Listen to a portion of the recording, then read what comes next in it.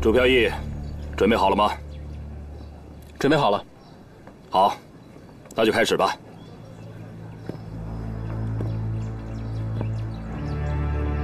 稍等，今天这场比武，如何才能分出胜负呢？如果输的一方不认账，岂不是白忙活了？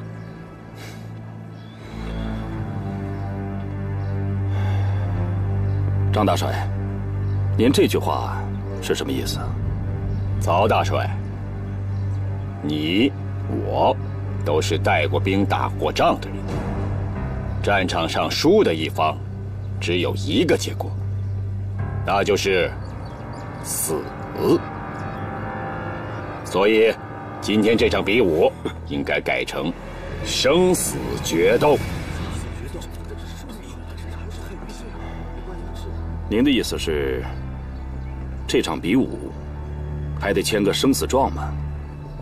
生死状，飘逸哥，他们这是要置你于死地呀！是啊，飘逸，绝对不能签。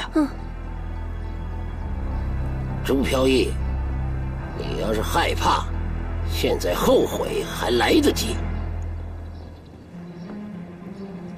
朱飘逸，你怎么看？如果你不想签这个生死状的话， 我不会勉强你。既然我答应比武，早已把生死置之度外，我同意。飘逸哥，好，来人呐，上笔墨。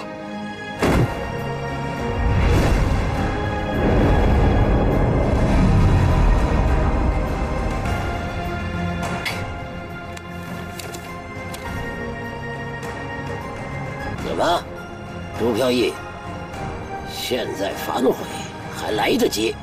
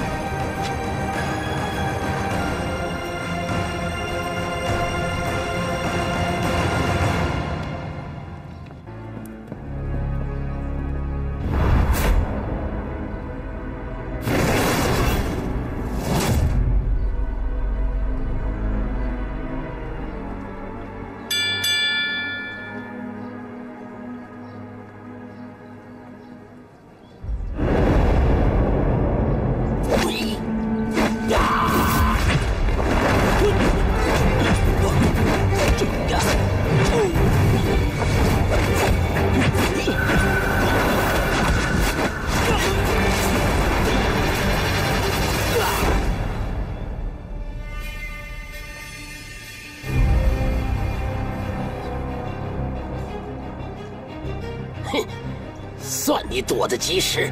呀！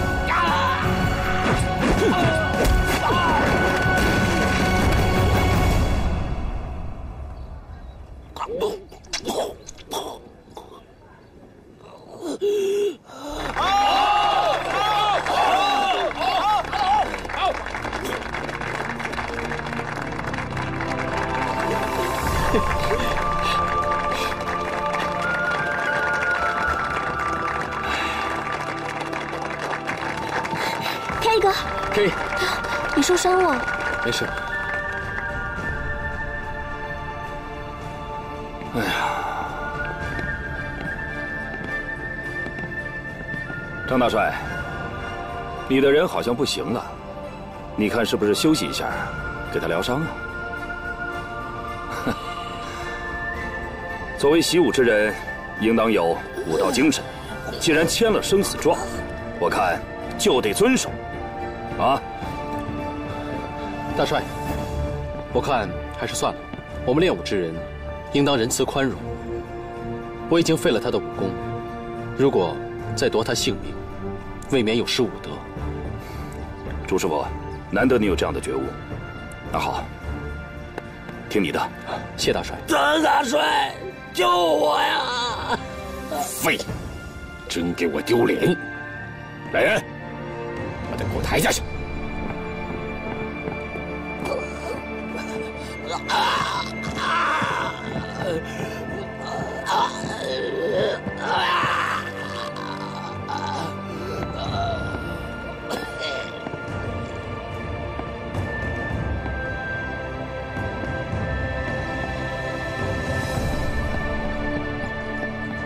飘逸，真是好样的！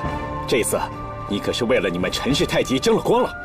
是啊，飘逸，我爹要是知道这事儿，肯定为你高兴。朱师傅，难得你年纪轻轻就有这样的武学造诣，可真算是我们中华武学的骄傲，佩服，佩服。谢大帅。不过，不是我武功超群，而是太极拳本身博大精深，我所发挥的只是它小小的一部分而已。对了，哎，今天晚上把宴席摆上，让大家一起高兴高兴，乐呵乐呵啊！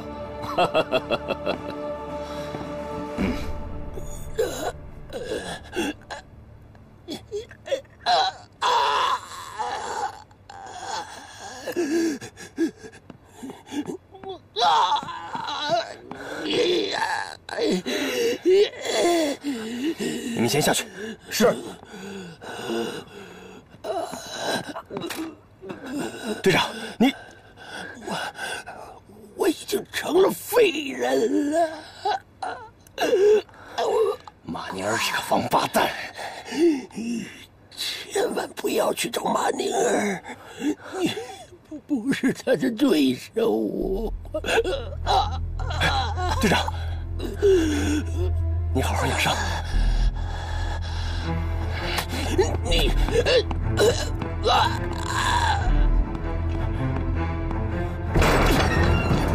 马宁儿，你给我出来！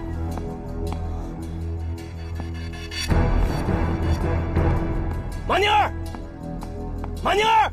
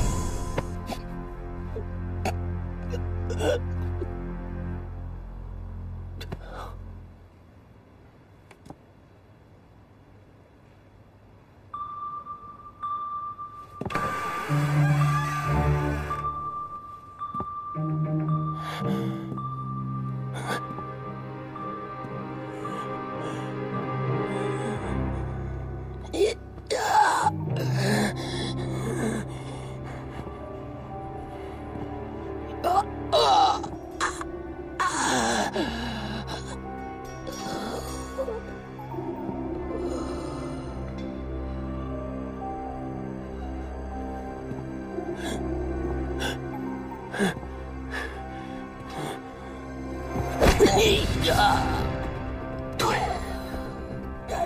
我就是来取你狗命的。你不是说杀了朱飘逸就来杀我吗？你怎么会败给朱飘逸啊？你知道我为了这一天，我忍了多长时间吗？曼玲儿，我知道你早晚会来报仇的，但是没想到会是今天。你要杀我就动手吧！既然你这么喜欢死，我就来满足你。我现在就把你交给我的鹰爪功全部还给你！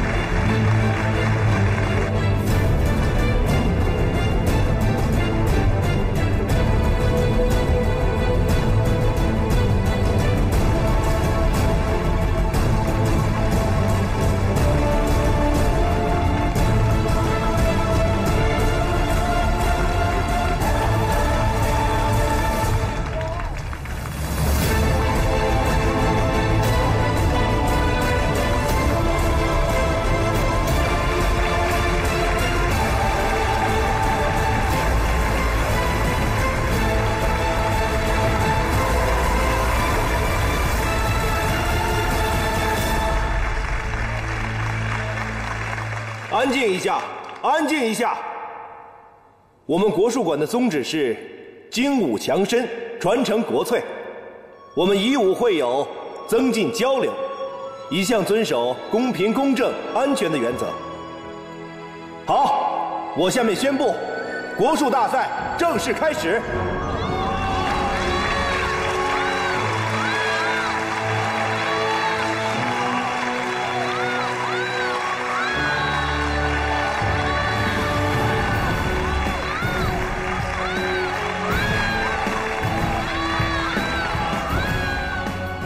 有请第一列出队的2位选手。我宣布，国术大赛正式开始。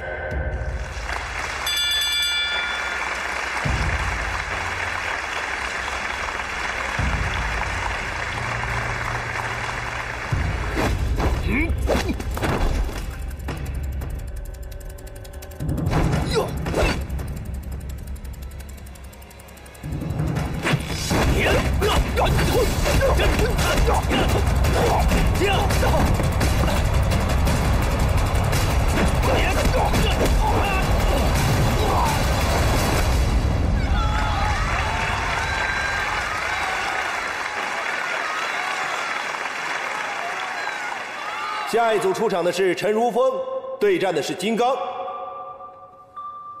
如风，别紧张，打出你自己的节奏。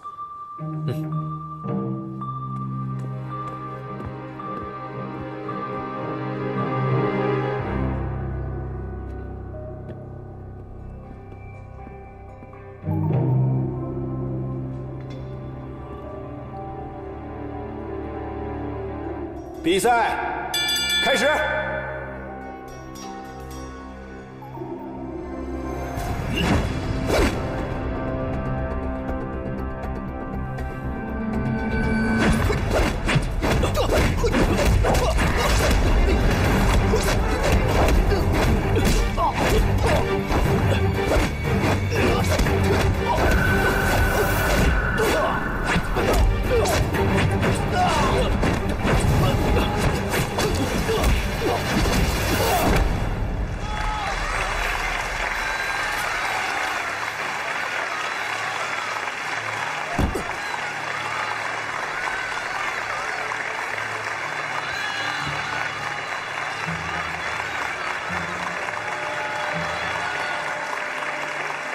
我宣布，本场比赛获胜的是陈如风。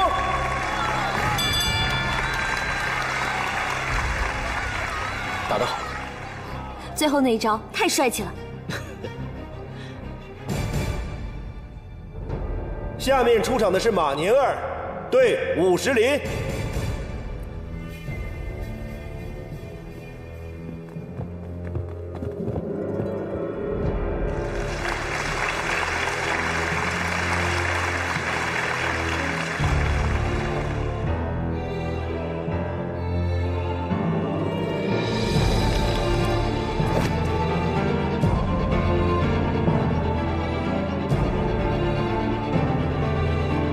我宣布，比赛开始。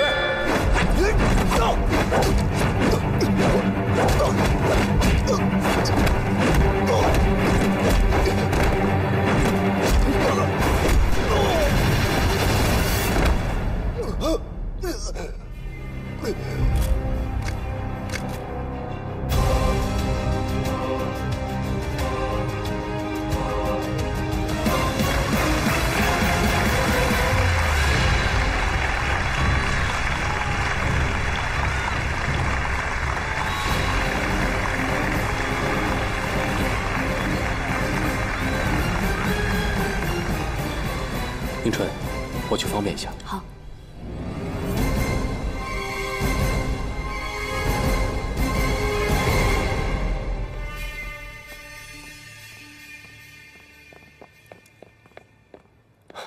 宁儿，宁儿，我希望你再考虑一下，不要再来纠缠我。如果你想要跟我交战，就到擂台上去。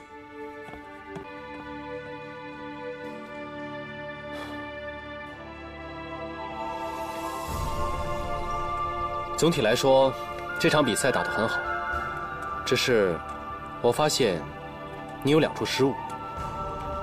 哪2处啊？第一，由守转攻的时候，你太过于着急，暴露了自己的目的；第二，该防守的时候，你选择了进攻。可是飘逸，我已经忘记了哪几招了。没关系，我还记得当时的招数。来，我们试试。好。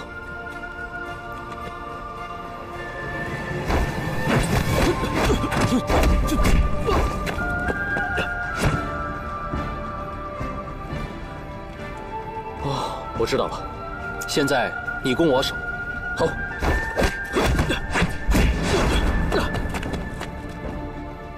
真是不打不知道，原来问题出在这儿。还好对方缺乏经验，没有抓住你的失误。如果对方是高手的话，结果就不一样了。所以如风，下一场你要记住，该沉住气的时候，就一定要沉住气。嗯，谢谢你啊，飘逸。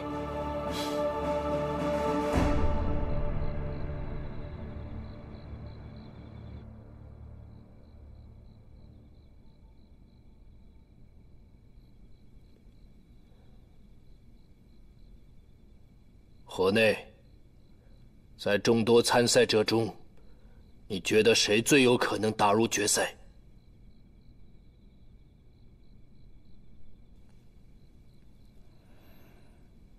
马宁儿、陈如风，你有把握打败这2个人吗？嗨，很好。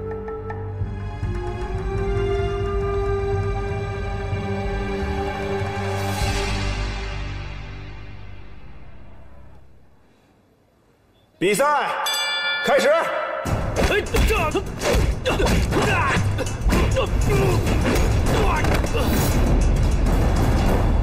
陈如风获胜。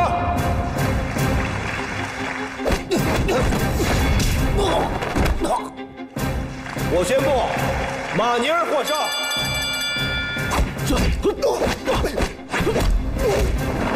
陈如风获胜。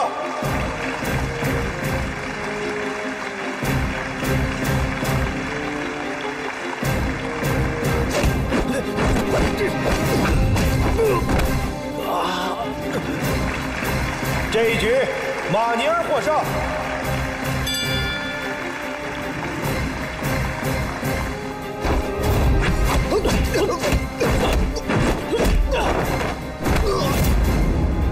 这一局，陈如风胜出。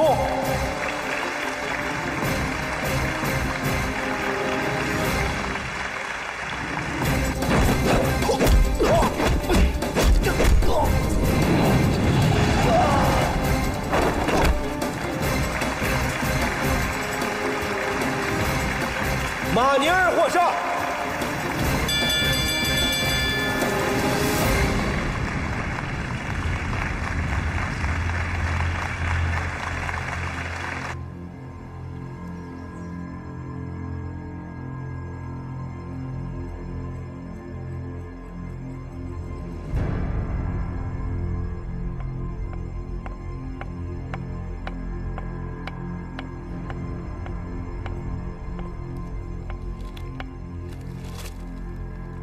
你的判断没错，进入决赛的正是马宁儿和陈如风，一个是鹰爪功，一个是太极拳。这场比赛你要仔细观察，太极拳是中国人引以为豪的拳法，蕴含着极大的内涵。如果让太极拳登上了巅峰，势必会对我们的计划造成很大阻碍。而鹰爪功简单直接，这样的武功浅显易学，不易树立威望，最适合做我们的牺牲品。你认为谁获胜的可能性大呢？马宁儿。我也是这么认为。马宁儿，希望你不要令我失望。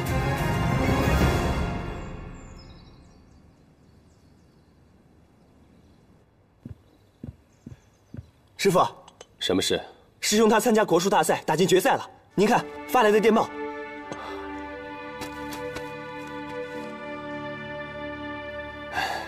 如风这小子，总算是有所成就了。师傅，我去告诉如雨姐。好。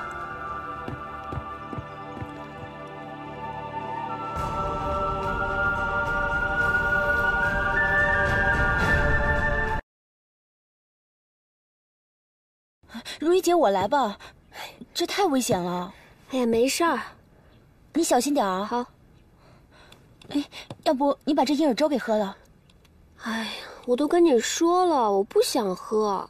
你看你们每天不是给我喝汤啊，就是给我喝药的，我现在都这么胖。哎，要不你把它喝了，我不告诉别人。我，哎，喝了吧。哦。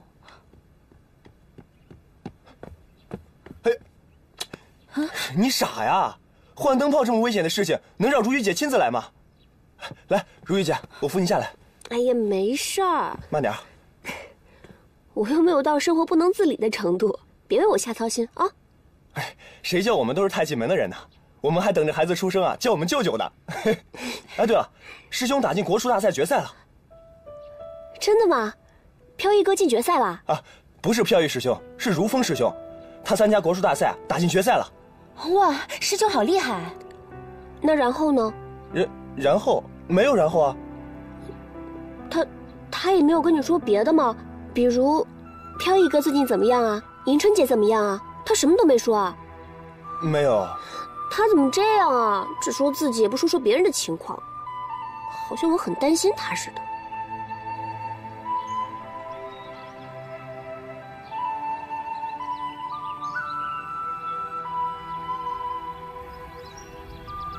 师傅，明天就是决赛了，您放心，我一定会拿到冠军。到时我会将您教我的武术发扬光大。思路，真希望你没有死，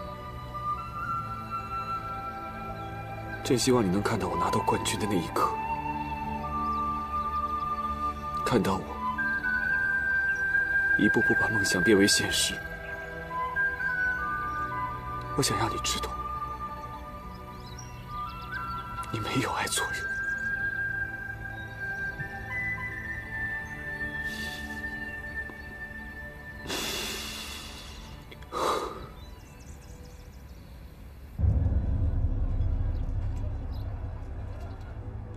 如风，马宁儿擅长快速密集的进攻，你一定不能乱了阵脚。我明白，其实输赢根本就不重要，我能打进决赛就已经很满足了。但是我一定要借此机会，好好教训一下马宁儿。马上就到了我们国术大赛重中之重的总决赛。下面有请陈如风、马宁儿，请双方上场。我上。加油！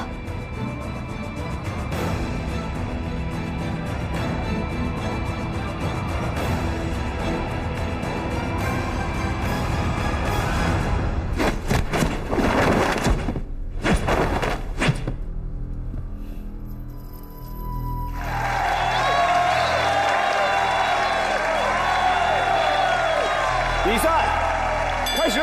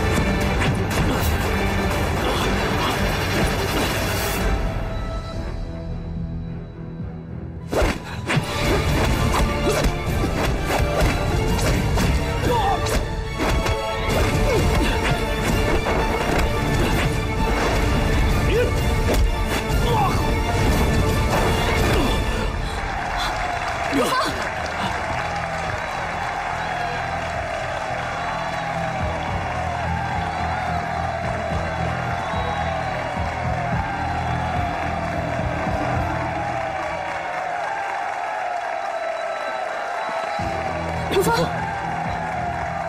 我自己不小心。没事，马宁儿赢得也不容易。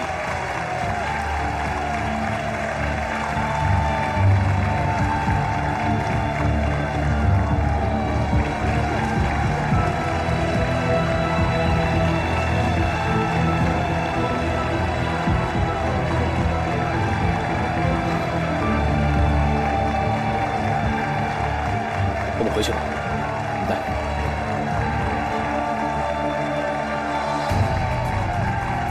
安静，安静！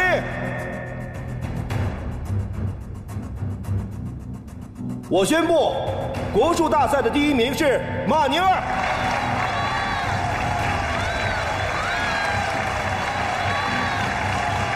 好了好了，大家安静一下。还有一个事情要宣布。我正式邀请马宁儿先生担任我们国术馆的武术总教练。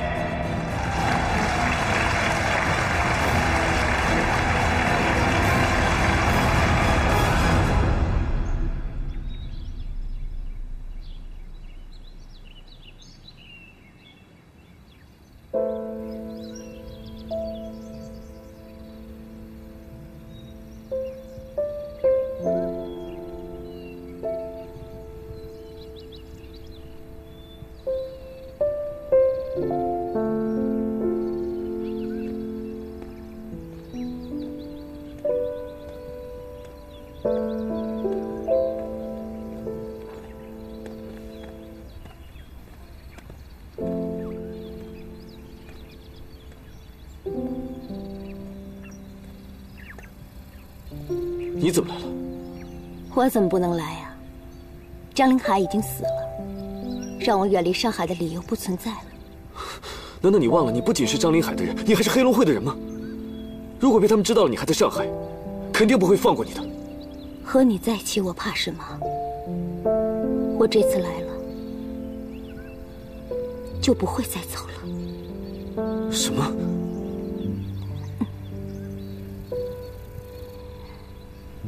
我不是一时冲动，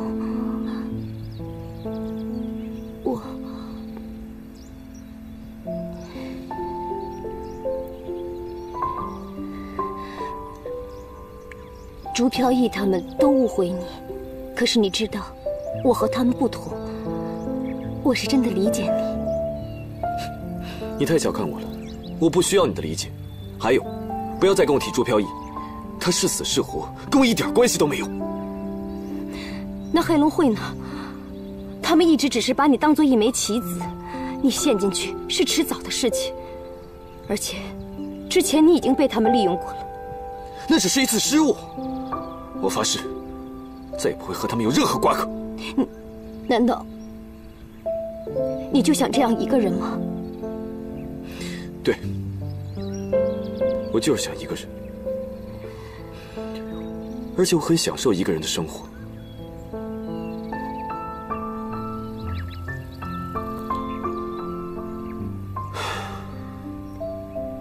我知道你喜欢我，不过我对你的感觉，就仅仅只有同病相怜而已，没有其他的。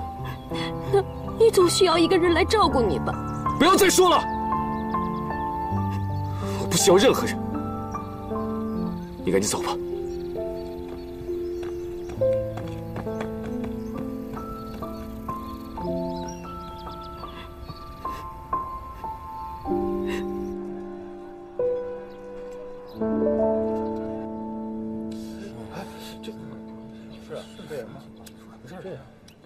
大家都给我听清楚！我不管你们以前学的是什么拳，跟的是什么师傅。今天，既然是我来教大家习武，就必须要接受我的规矩。我的话，有没有人反对？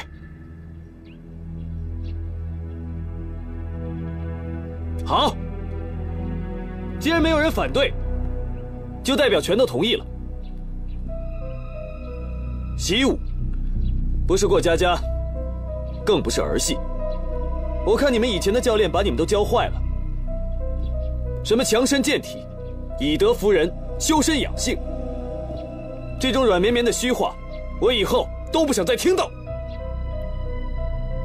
我告诉你们，如果不能快、准、狠地击倒对手，那说什么都是空话，知道吗？好，现在开始跟着我练，准备，1、2、3、4、5、6、7、8。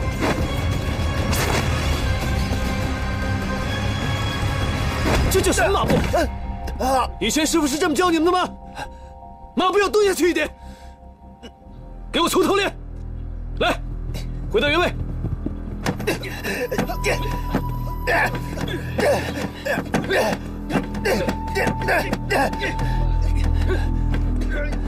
继续练，我没说停，谁都不准休息。不吃苦是练不出真功夫的。够了，你这是在折磨我们，不是在教我们功夫。你刚才说什么？好大的胆子，竟敢这样跟师傅说话！哪有像你这么教拳的？之前朱飘逸朱师傅就没这么要求过我们，更别说不许提修身养性、以德服人这样的话。你们看到没有？以后不准在我面前提朱飘逸3个字，否则这就是下场。我才是全国国术大赛的冠军，陈家沟太极拳不是照样败在我手下了吗？大家看清楚没有？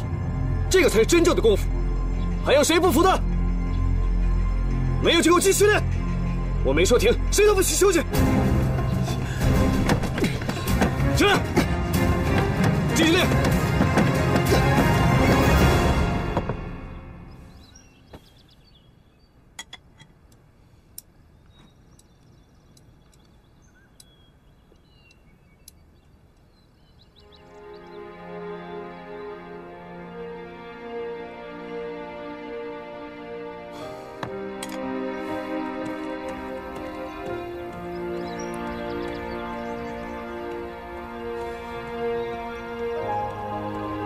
我不是要你走了吗？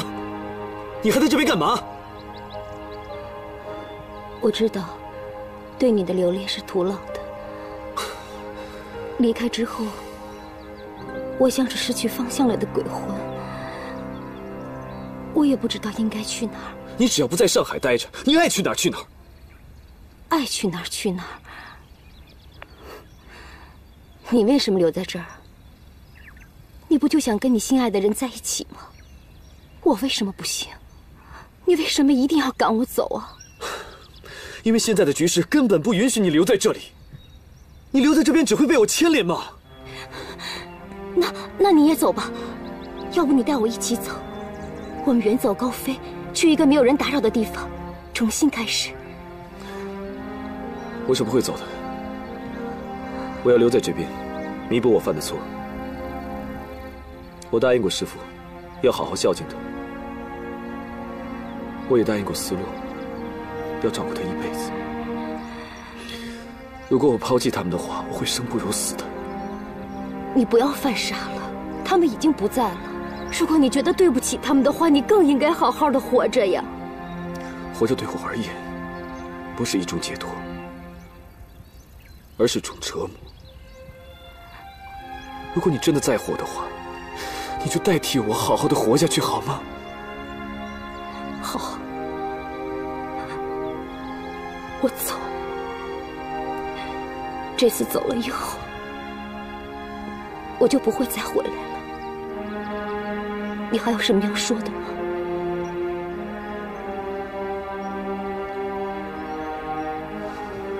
如果可以的话，我想请你帮我一个忙。你说吧。有一个人被我伤害得很深，我想跟他说声对不起，但我实在没有勇气见他。这个人就是陈如雨吧？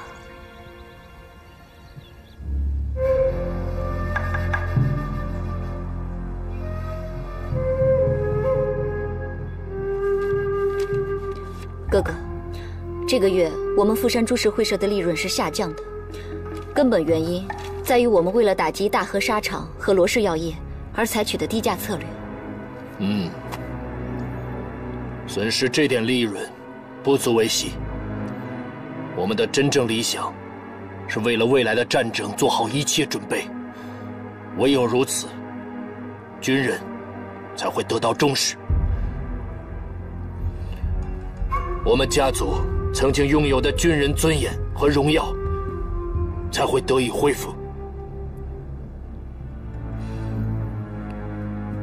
妹妹，我们并不是为了什么大日本帝国，而是为了我们宫崎家族。有些口号只是说给外人听的。我明白，哥哥。大和纱厂和罗氏药业的事情进展得怎么样了？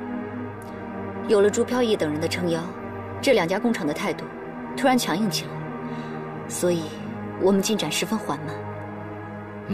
不一定每一件事都要我们亲自去做，用中国人打击中国人才是好办法。那个马宁儿最近怎么样？他拿了国术大赛的冠军之后，就留在国术馆当了总教练，对我们的诚意似乎不感兴趣。还要努力争取啊！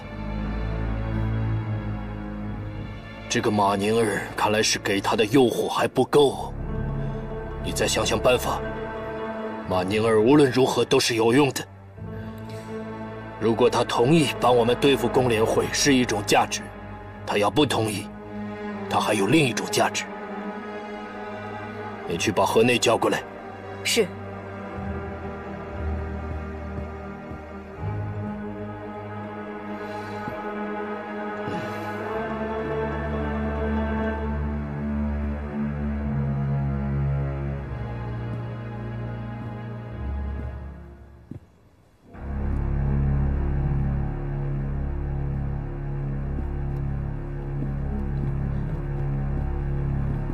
哥哥，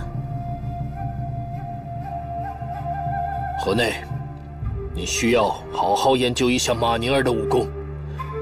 为了我大日本帝国的利益，也许有一天，你会和他有一场公开的较量。你只能赢不能输。至于时间嘛，我来给你安排。陈馆长，你让我见的到底是什么样的朋友啊？哎呀，马教练，不是跟你说了吗？一会儿见面自然就会知道了，别着急啊。哎，来，喝杯茶啊。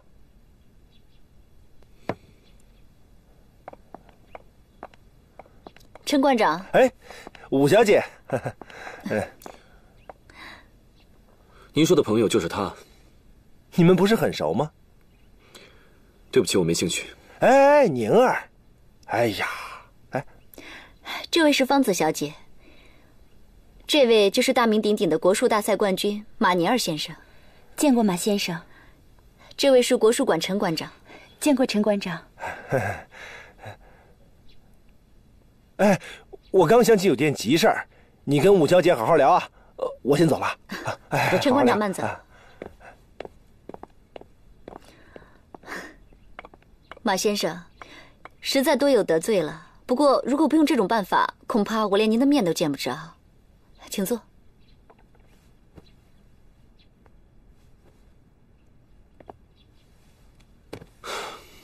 我很忙，没什么时间，有话快说吧。马先生要赶时间吗？是不是家住得太远了？没关系，马先生您请看。这所房子位于上海最好的路段，离国术馆不到1里地。现在它属于您了。还有我们美丽的芳子小姐，如果马先生您不嫌弃，她也属于您了。芳子小姐美丽温柔，善解人意，她能把你的生活照料得无微不至。所谓英雄配美人嘛，像马先生现在这样的成就和身份，怎么能没有这些呢？如果马先生对这些都不感兴趣，那么请看下面的，这些都属于您了。房子、女人、金钱，这些男人最爱的东西你都搬出来了。不过我好奇的是，我对你究竟有什么价值，值得你下这样的重本？那我就直说了，大和纱厂和罗氏药业，我们富山株式会社志在必得。其实之前我们和他们的合作是很顺畅的，不过你也知道，由于朱飘逸他们的工联会从中阻挠，破坏了我们和贵国工厂的正常合作，所以你想利用我去对付工联会？坦率地说，是这个意思。对不起，我现在一心只想好好教拳习武，没这个兴趣。再说，你用这些条件完全可以请到上海任何一个人来帮你做这件事情，为什么非要找我呢？因为你最了解朱飘逸，而朱飘逸就是工联会的始作俑者，而且我还知道，你跟朱飘逸本来就有私人恩怨，所以你才是最合适的。马先生，我真的很有诚意，期待与你的合作。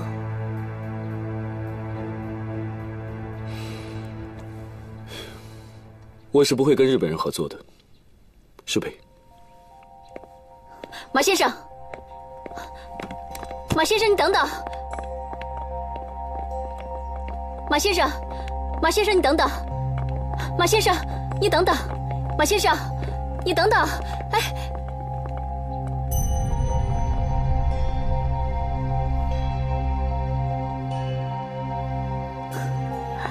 马先生，那我先走了。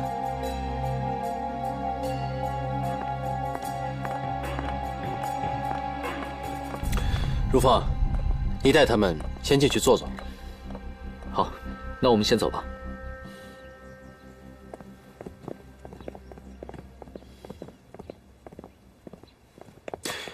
宁儿，不要跟日本人搅在一起。如果我非要搅在一起呢？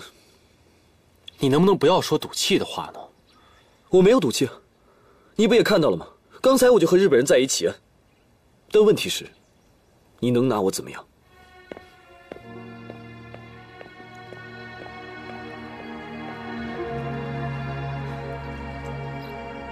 我觉得吧，马年跟日本人一定是有勾结的。今天我们都看到了，他跟武林在一块儿，这亲眼所见还能有假吗？眼见的不一定是事实，还是等查清楚再下结论吧。听你这意思，好像是在帮马尼尔说话。他是什么人，你又不是不清楚。正是因为我清楚他是什么人，才会这样说。马宁儿虽然做了很多错的事情，但是我知道一点，他绝对不会被日本人摆布的。虽然我们见到他跟日本人在一起，但是这并不代表他跟日本人勾结。我觉得最大的可能就是日本人想利用他。飘逸说的有道理，我以前也和武林在一起，也被他利用过。难道我跟日本人就有勾结吗？而且武林这个人我很了解，他最擅长利用别人的弱点来达到自己的目的。这么说来，我们担心的并不是马宁儿本身有多坏，而是日本人在利用他做坏事。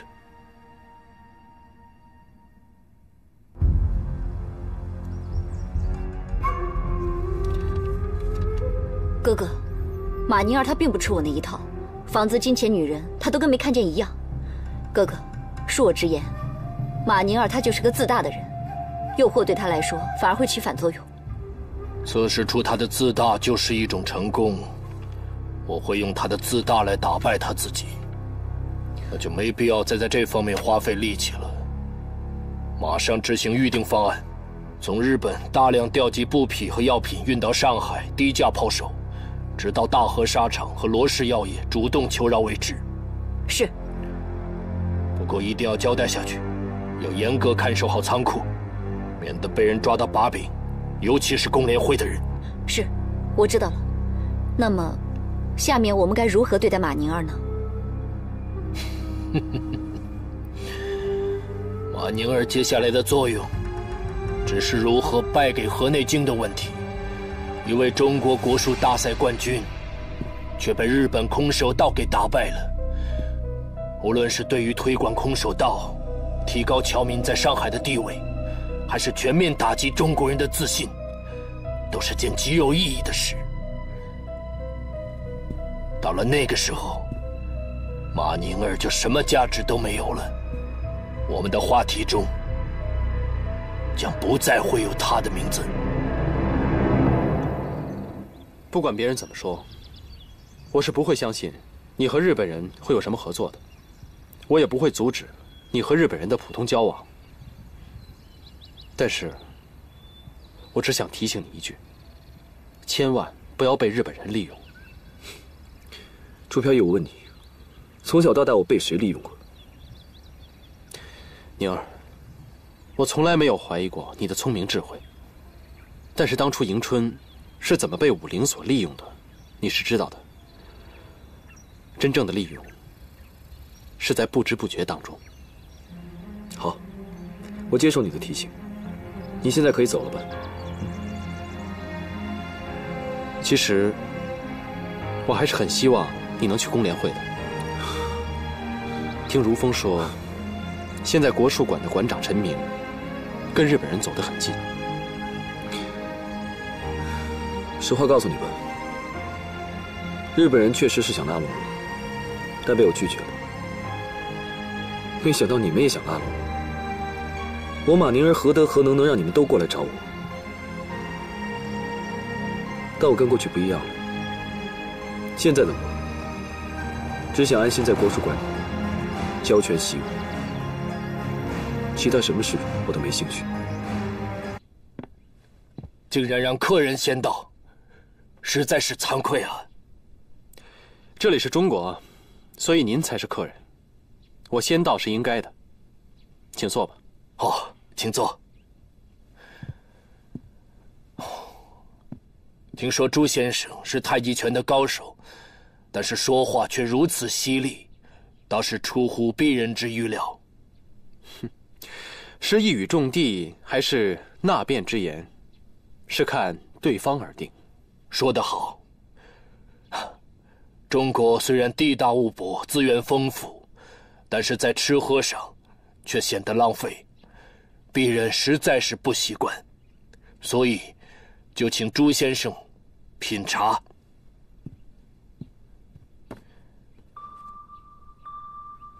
这里有贵国的西湖龙井，闽南的铁观音，闽北的大红袍，还有云南的普洱。看来宫崎先生对中国的茶叶很熟悉啊。哈，鄙人喜欢研究中国的一切。中国曾经是日本的老师，可现如今这位老师却远远地落后于他的学生，真是让人遗憾呐。我们中国人说，一日为师，终身为父。那不知道宫崎先生觉得应该怎么对待我们中国这位老师呢？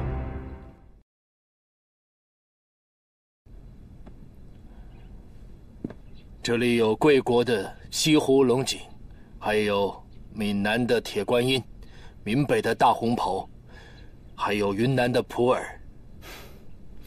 看来宫崎先生对中国的茶叶挺熟悉的。鄙人喜欢研究中国的一切。中国曾经是日本的老师，可现如今这位老师却远远地落后于他的学生，真是让人遗憾呢。哦，朱先生，您要喝什么茶呢？不用了，我自己带了茶。刚才你说的那些都是好茶，但是不是中国茶的全部。这是闽东的白茶，不炒不揉，更接近茶的原味。哦，倒是头一次听说。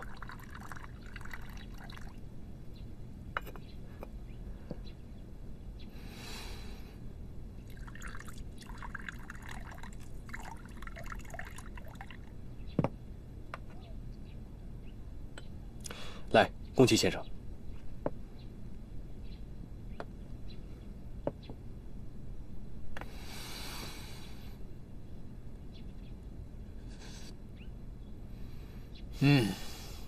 醇厚鲜爽，毫香扑鼻，很妙，很妙。您喜欢研究中国，但不能说很了解中国。就像这白茶，它就在您的了解之外。我们中国人说，一日为师，终身为父。那不知道宫崎先生觉得应该怎样对待我们中国这位老师呢？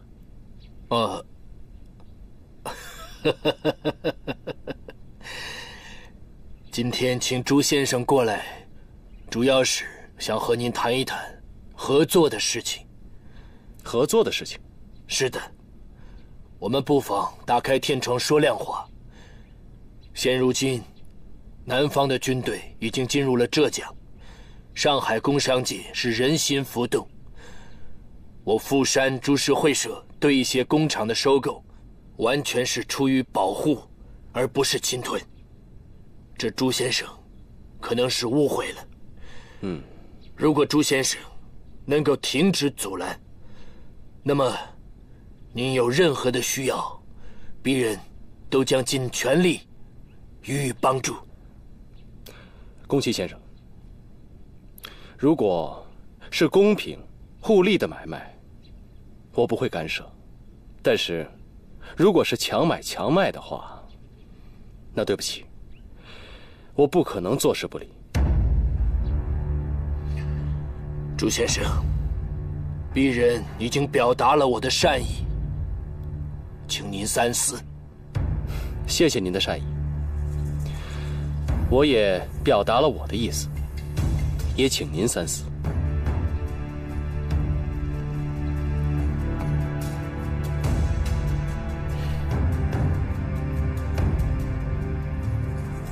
朱先生，大和纱厂和罗氏药业，我是吃定了。宫崎先生，对不起，你不但吃不到，还得把之前那些都给吐出来。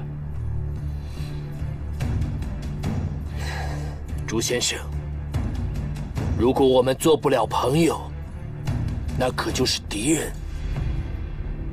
你可要想好。朋友敌人不是由我来决定的，是看你。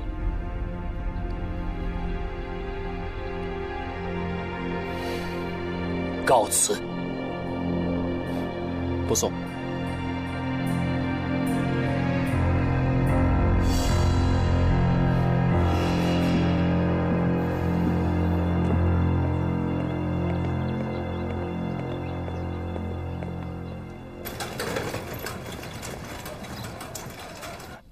宫崎得不到大和沙场和罗氏药业，是不会善罢甘休的。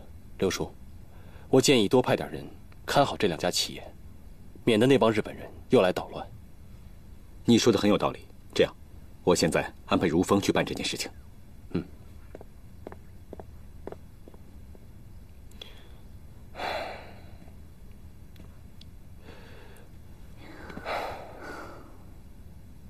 很痛吗？不会啊，不痛啊。答应我，以后千万不要单独行动。武陵那一帮人，不是那么简单的。我只是想帮你多分担一点，我不想你太累了。那答应我没有？答应你什么呀？不要再单独行动了。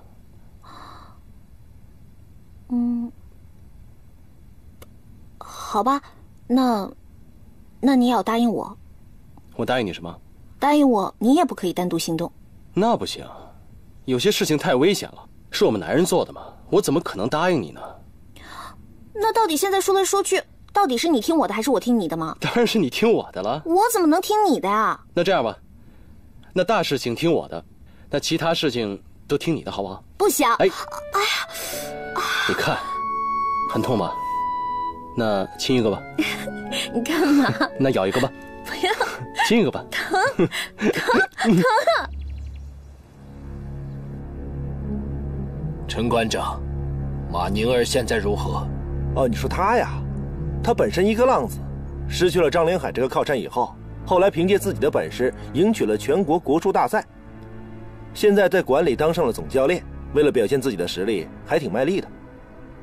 我需要一场新的比赛，由他来挑战马宁儿。河内，你有几成胜算？打赢他不难。打赢马宁儿这事儿不难，可是要马宁儿应战这事儿难啊。陈馆长，这就是我请你来的原因。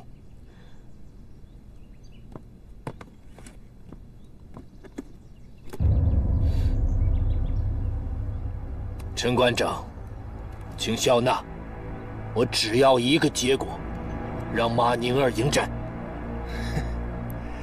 宫崎先生，这钱是好东西，金钱没有国界，就像我这个人一样，什么爱不爱国的空话我从来不谈，只是这是你我之间的交易。马宁儿这一事，您给的钱是不是有点多呀？陈馆长，我喜欢你这样的人。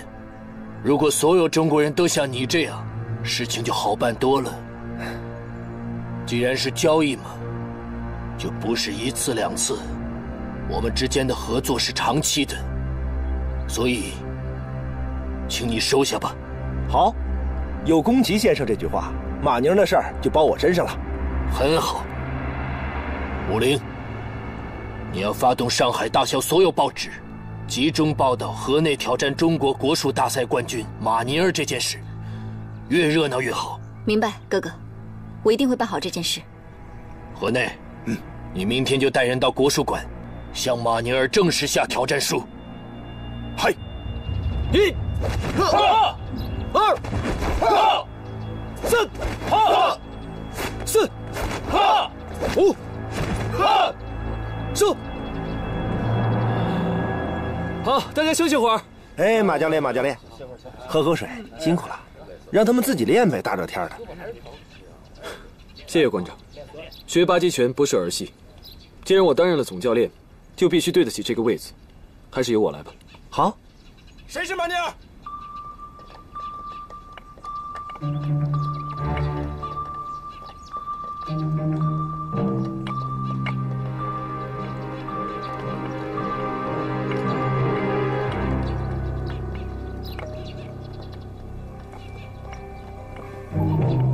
你们谁是马宁儿啊？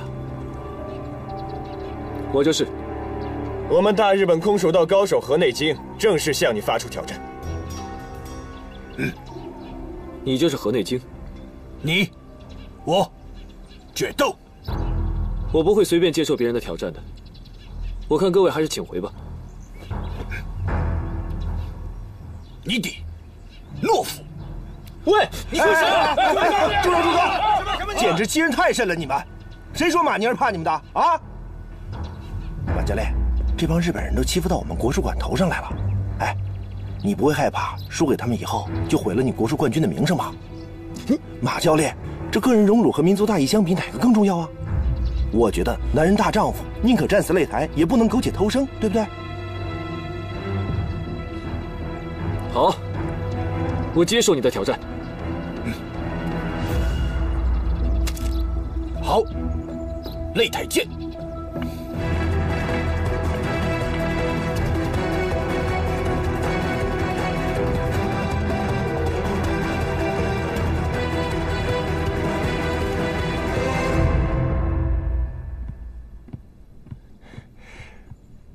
宫崎先生，马宁儿已经接受挑战了。您找我过来，不知还有别的事儿吗？他接受挑战，我当然知道，但我还需要他来一趟。有些事情我要和他当面谈。来这儿，可能有点难度吧？他不太喜欢来这个地方。有点难度啊？没点难度，我请你来干什么？要知道，我们之间的合作是长期的。陈馆长忘记了？没忘，没忘。那就去办吧。你说过，金钱是没有国界的，希望我们之间的合作也不会再有国界。金钱是没有国界，可人当然是有国界的。陈馆长，如果我们之间的友谊出了问题，我想你也知道会是什么后果。去，还是不去？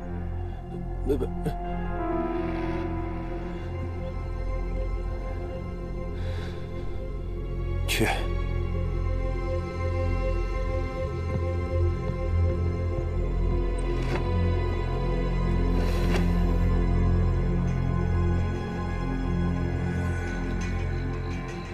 馆长，您找我。哎，来，坐。来，喝杯茶。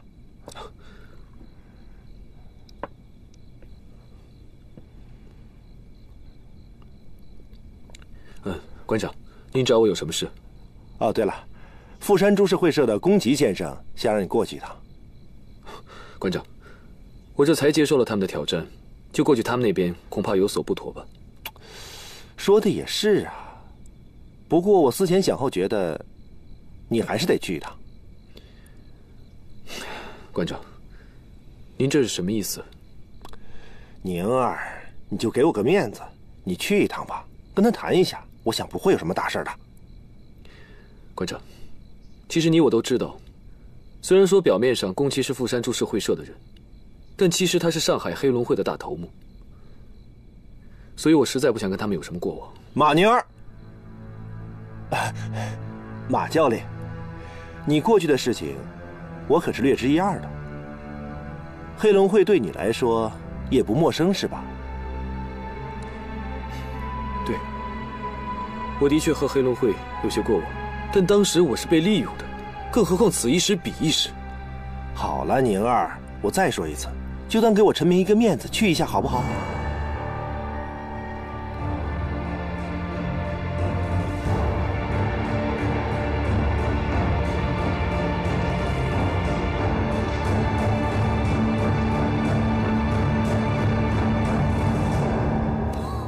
马尼尔，马先生，你终于来了，快请坐吧。有话直说吧，要不是陈馆长一再的要求我来，我才不会过来。既来之，则安之嘛。马先生，你在我们收购大和纱厂和罗氏药业的过程中，有过很出色的表现，所以我们……如果我当时知道你们真正的目的，我是不会出手的。好。听说你和朱飘逸是一起长大的，但他几乎夺走了你的一切，对此我深感不平。那是我们两个之间的私事，我想就不用宫崎先生你操心了。马先生，良禽择木而栖。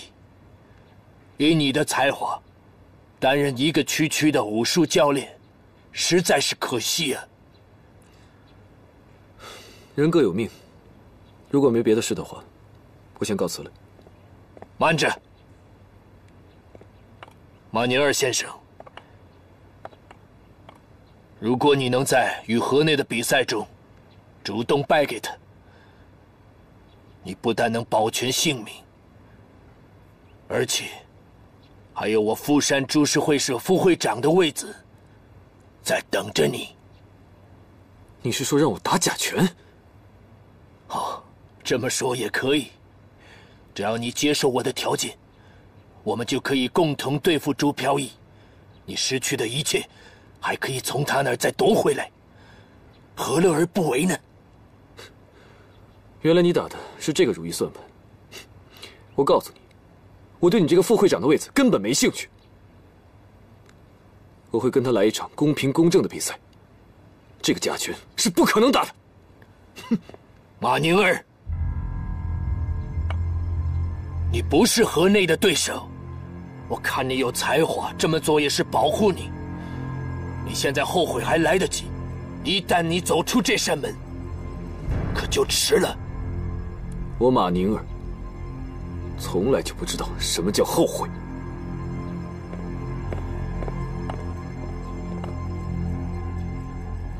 哼，不愿意降服的烈马，跑再快也没有用。河内，这场比赛该怎么打，你明白吗？明白。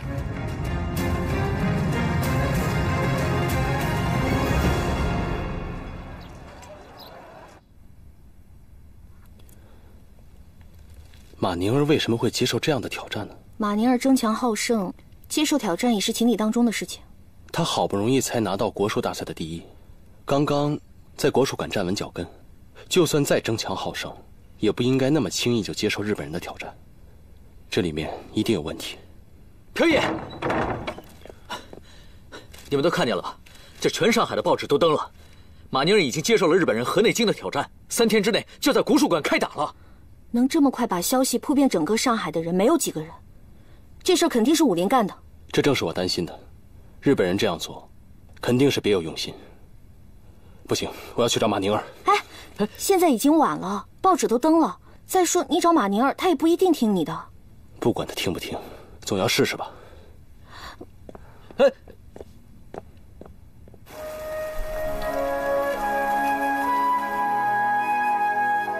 师父，思路，如果你们能亲眼看到我打败河内京，该有多好。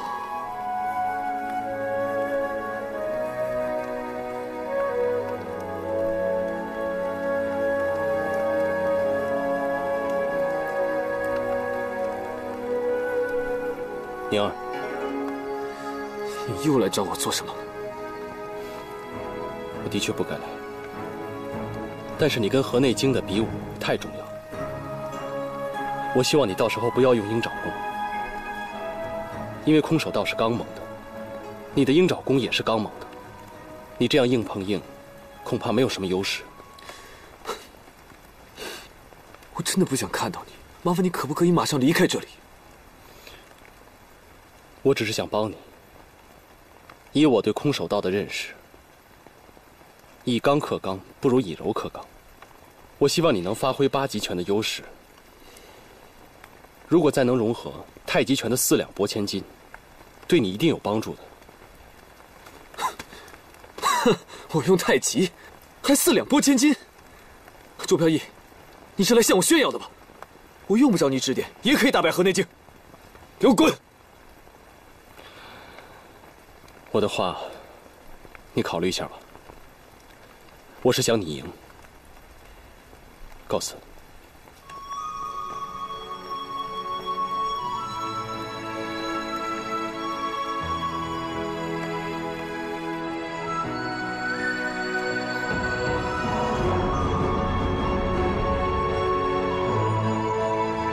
朋友们、来宾们、记者朋友们，万众瞩目的日本空手道高手河内京挑战国术馆总教练、全国国术大赛第1名马宁儿的比赛，现在正式开始。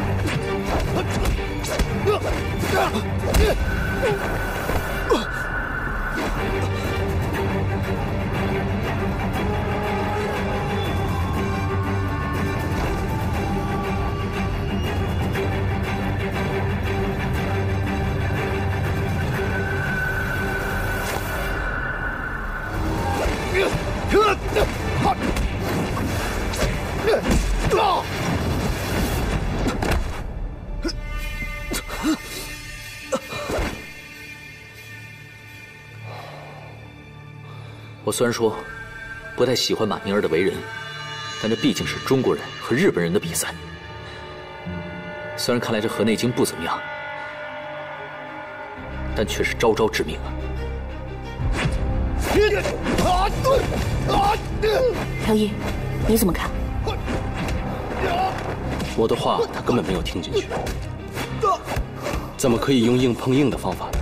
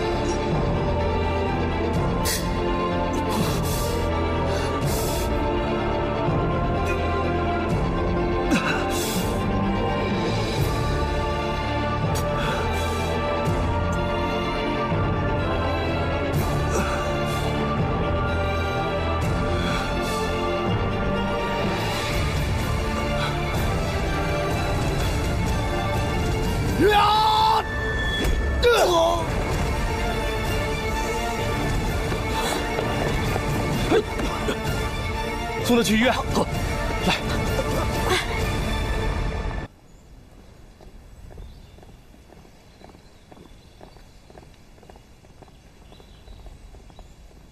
你站住！你什么地干活？我不是来干活的，我是来送信的。愣着干什么呀？赶紧去通报去啊！你在这等着。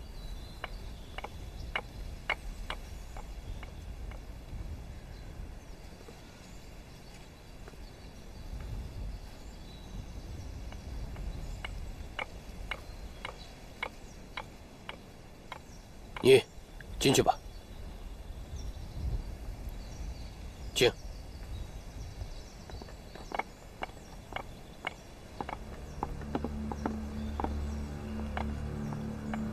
哟，又是你啊！这几天不见，貌似妖气又增长了啊！要不要我帮你除除妖气啊？啊？还有你，大鲸鱼。哎，我就想不明白了，你好好的在海里不待着，非要跑到陆地上来干什么？不饿死你，也迟早得憋死你。接着，挑战书。看我干什么？啊？没见过帅哥啊？啊？怎么回事？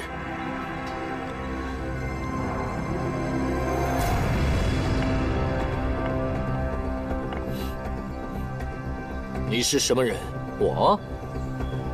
我叫陈如风，来自河南陈家沟。朱飘逸呢是我师弟，今天我来啊，就是替他向这条大鲸鱼下战书的。如果他迟到，将会算输。我现在开始倒计时，10、9、8、7、6、5、4、3。等等，我来了。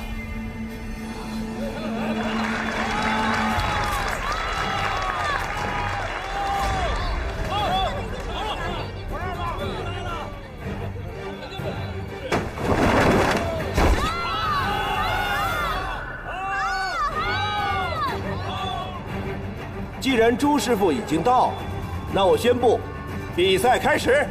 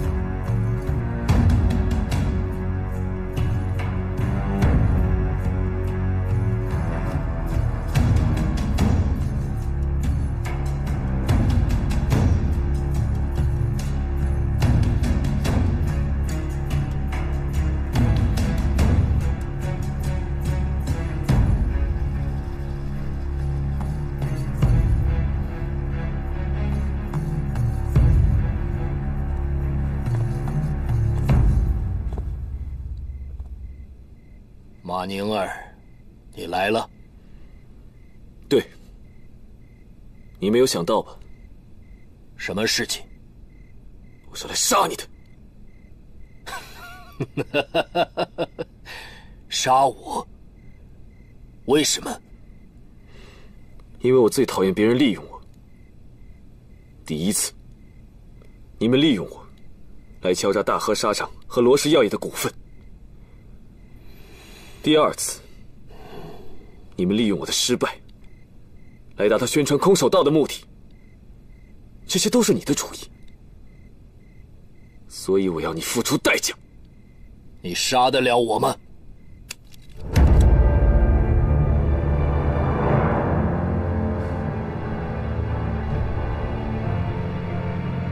现在，我杀你跟捏死一只蚂蚁有什么区别？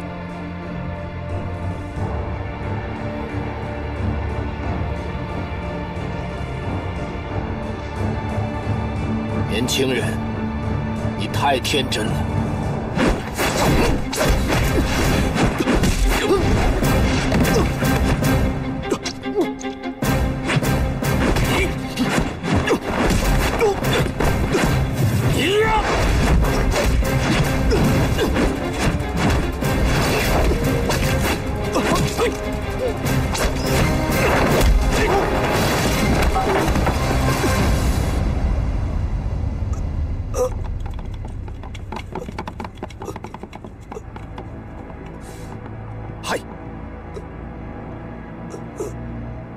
活不了多久了，把他扔出去。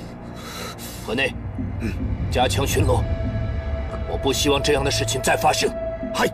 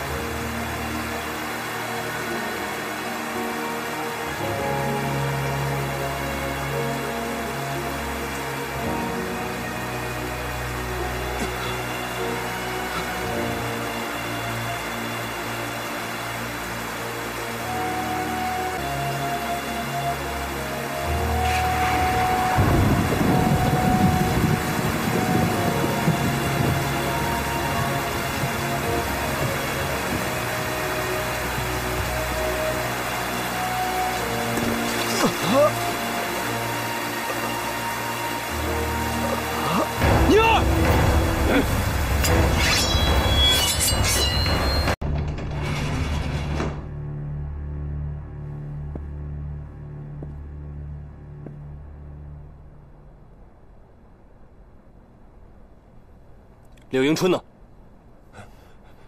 哎，你别动啊！朱飘逸，我曾经说过，我们做不了朋友，就是敌人。我也曾经说过，是朋友是敌人，选择在你，不在我。看来你比马宁儿还要固执，那么你死的会比他更惨。